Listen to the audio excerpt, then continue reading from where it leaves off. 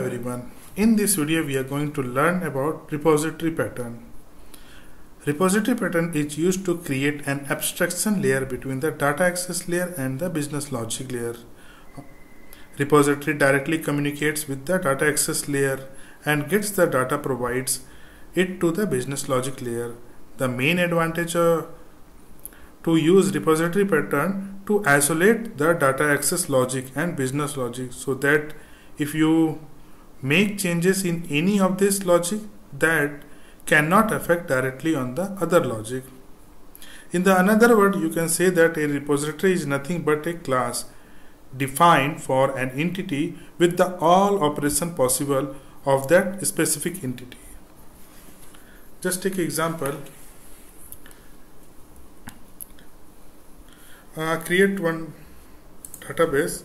Just right click the database, create a new database like a employee DB. Create the table, right click on the table, and one table you are going to create, that is a employee ID, and make a primary key, then first name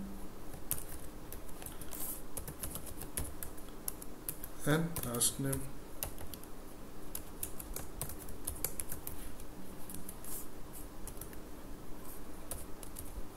Okay.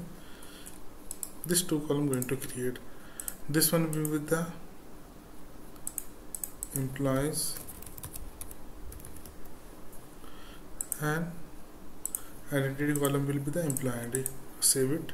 So here I have created that one table, that is a db.employees table. Okay, with that three fields. Employee ID is the auto number, then first name and last name. Now open the Visual Studio, create a new project, select the web, ASP.NET Web Application and Web App.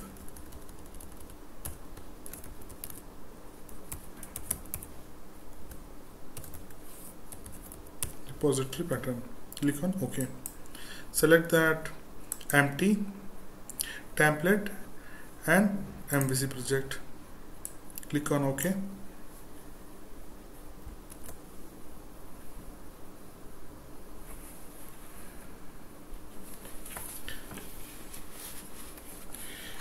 In this video, we are going to learn about one repository per entity. This type of implementation involves the use of one repository class for each entity. Just like say, here I am going to add that employee. So this one will be the one entity, and another table, if I am going to create one more table like a customer, that will be the another entity. So right click and add that entity framework. Select of data, entity model, then right line employee DB model. Click on add. Next, click on new connection, then copy the server name, that will be the, paste it here, then SQL connection, then username is SA, password, and select the database.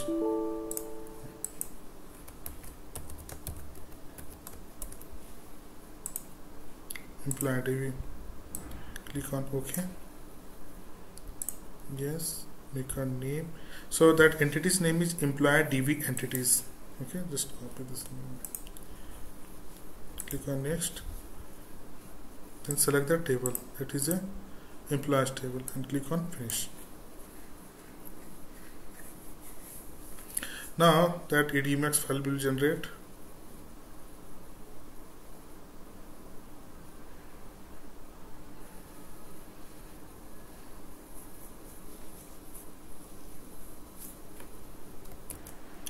Now you can see here that EDMX file has been generated. that with that table name is employee, that employee ID, first name and last name. Now we are going to create that repository. We'll create one folder, that is the repository folder, that repository folder. Now I'm going to add one interface, that interface, because this one repository per entity. So I'm going to create, first one will be the I employee repository, right? Click on OK.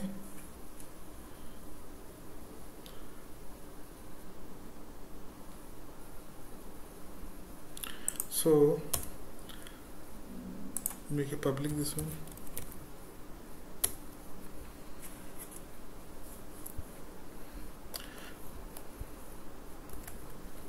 Now here I'm going to create that method with all possible operation, just like add.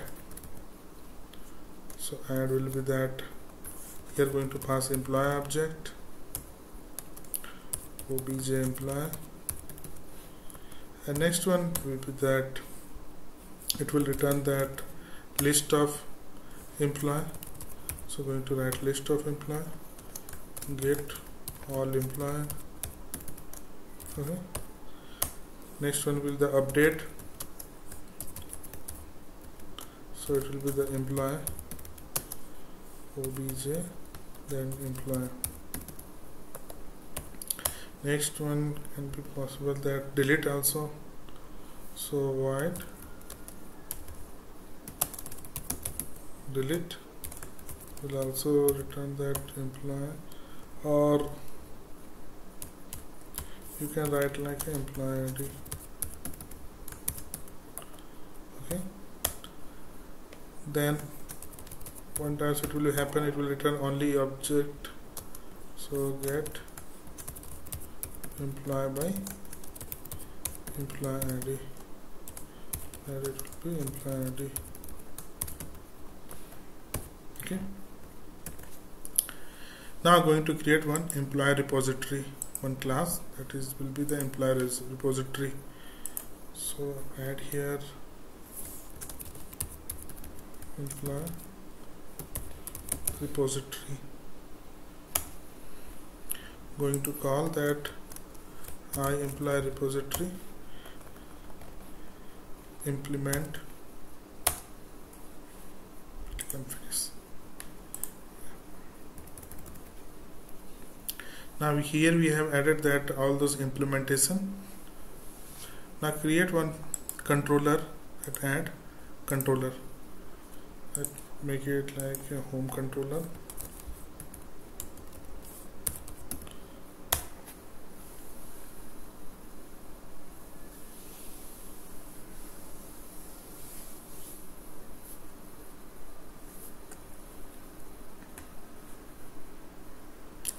In the employee repository, we are going to create the constructor.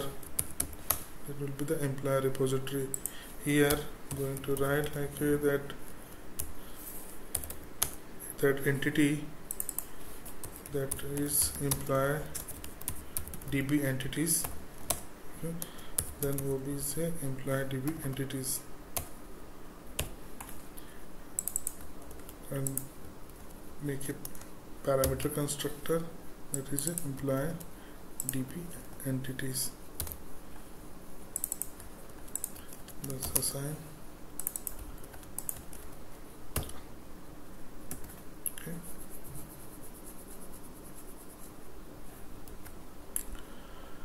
Just take an example for this one. I'm going to add. So what we'll do, this one dot employees dot add. That will be the object, and we can write like a object employee the shape changes. This one is the. Now in the home controller, same one we are going to create like employee DB entities. obj employee DB entities. Going to create one constructor to create object of employee DB entities, equal to new employee DB entities. In the home controller, just write a dummy data. Create the employee object obj employee equal to new employee. Employee ID will be the auto number, then first name make it a take, and second name, last name will be the tuition, TUITIU1.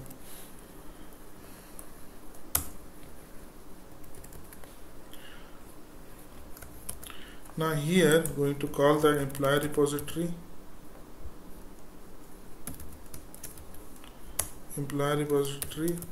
On the employee, create the object of employee repository, and here actually is looking at entities, so ask these entities. Okay, then call the add method. So add method, you have to pass this object employee, some dummy data. Add the view, click on add, because here I am passing that some dummy data.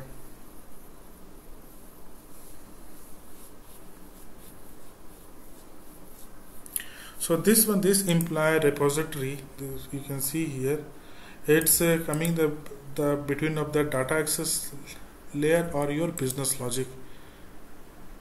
So this is the business logic, and here you are writing that repository pattern.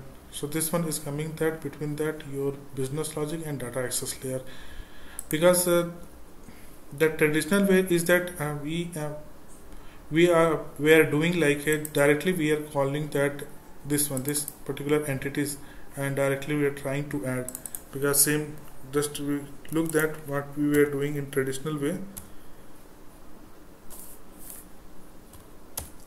We are doing like this dot implies dot adds. Okay, we were calling like that. So that is a traditional way. So same dummy data, if you look at here, so we are doing like this. We are passing directly that object. So this is for a traditional way. Okay, this is a traditional way. Now we have created that middle tier architecture, that is a employee repository.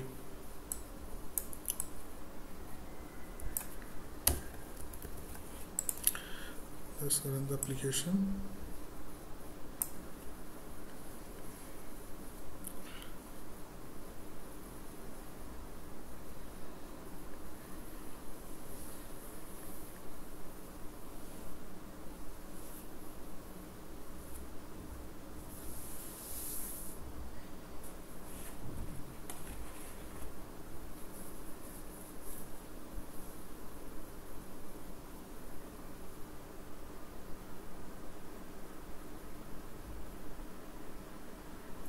Okay, just check that.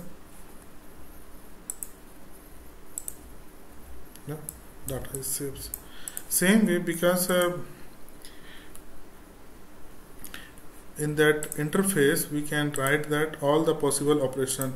So here you can see that we have written that all the possible operation here, like a add and get all employees, then update, delete, and that imply that particular object with the filter with the employee ID. We can do like that. So what we have done till now, first we have created database with that employees table, and second one is that we have created like one repository folder. Inside of repository folder I have created that iEmployee repository, then employee repository.